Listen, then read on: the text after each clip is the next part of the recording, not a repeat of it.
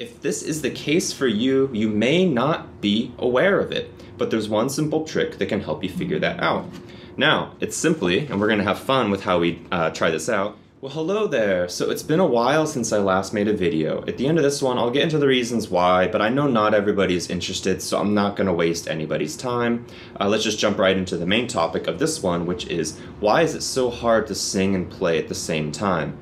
Now, I think there's really two likely reasons, and one is probably, I don't know, maybe 90% of the time the case, and that's that we might not be as familiar with the guitar part as we think we are, and this would likely apply to other instruments as well, such as piano.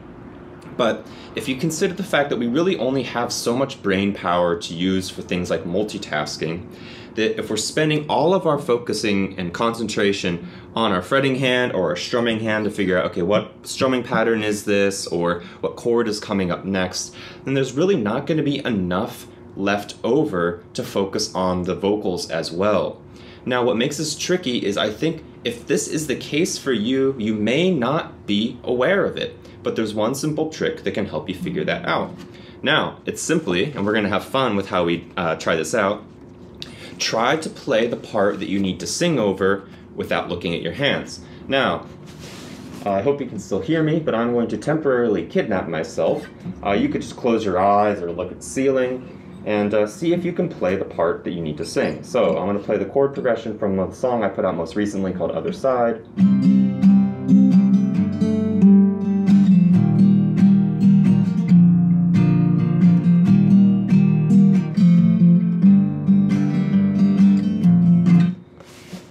Really hot in there. So I live in Japan, for those that don't know, and it's like living in a bowl of soup. That's why you can hear my fan this whole video. Sorry about that.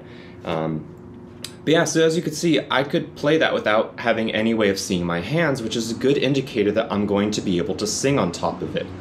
Now, the other point that I also hinted at that's sort of related to this one is you may be not too familiar with the vocal line.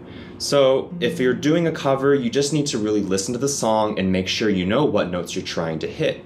And if you're writing your own song, well, I have a video I made that actually became quite popular. I guess it's pretty useful for people for finding a vocal melody for your chord progression. So how can you fix these things?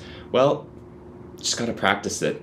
The way I generally do it is that when I have new chord progressions, I generally just go to the park and play it while sort of spacing out and watching the birds or whatever. You could do this while watching TV, but the point is to kind of draw your attention away from your instrument to make things on the instrument more second nature. So basically it's like walking. You don't even need to think about it. And as for the vocal line, well, if you're doing a song, maybe try practicing it, just singing along with the song so you actually know what you're trying to sing.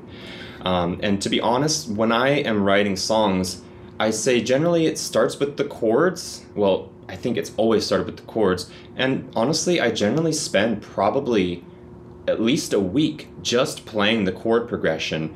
And some of that is trying to figure out, okay, do I want to like elaborate things, like add hammer-ons or any fancy things like that.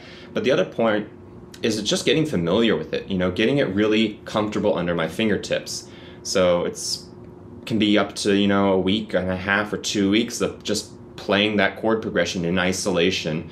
Of course, at first, even now, trying to see what I'm doing, and then sort of just kind of zoning out while I play it, and then it's really easy to kind of just go in with the lyrics.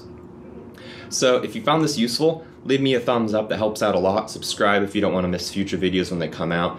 And if you know other reasons where you found that it's kind of hard to sing and play, share it in the comments below, because it may help others out as well, which is always nice. Now, this is where I'm going to get a little bit into about where I've been and why I haven't been making videos too terribly much. So if you're not interested in that, you can feel free to tune out right now. You can close the video, watch something else, go listen to some of my songs. But anyway, so around the turn of the new year, just kind of life things got kind of tough. I don't really see any point in putting it out bluntly. If you are really curious, just go watch the last two songs I put out called Frozen Sea and then the most recent Other Side. And open the description and read the lyrics, and it might give you a little bit more insight than I'm willing to just straight out say. But yeah, it was kind of a lot of trying to figure out what I'm wanting to do, and that's the key word, is wanting to do. Because in terms of this YouTube channel, I want to put out videos to give people ideas to play with music and be creative and have fun. I want to inspire people, you know, to know that music and writing songs isn't just like this big theory, kind of sterile, you know, dry environment, but it can actually be really fun and free, and, you know, you can break the rules, do what you want as long as you're having fun, sort of a thing. But the problem comes in with the way YouTube works, and this is a conversation that's come up many, many times. I'm sure people watching this have heard other creators complaining about this sort of thing. Not as big of a deal for me because I do have a job. I'm not doing YouTube as a job like a lot of folks out there, and so I do have a little bit more freedom. But the problem is that YouTube is more about, you know, playing the algorithm game, you know, trying to follow the trends you need to follow, using the right keywords, creating the thumbnail that's going to get all the clicks, that sort of thing, which it's not really in my scope of interest, right? And so kind of not too sure what to do about that. You know, I can kind of probably just keep doing it, you know, without really thinking too much about it, and it'd be fine. As long as I reach a decent amount of people to help people out and give people some inspiration. But other than that, the point that's also a bit difficult is that for me, I've had a very non-traditional journey in playing guitar. I've never really had practice routines. I've never, you know, set aside, okay, I'm going to play my scales for 30 minutes every day or anything like this, or I'm going to practice my licks or something like that. It's just not something I've been interested in. You know, it's generally, I learn things when I need to as they come up, and for all the things that I'm really not interested in, I just don't bother putting any time into it. Which means I'm not the most apt guitar player. That's totally fine by me. I don't really care. I'm just having fun.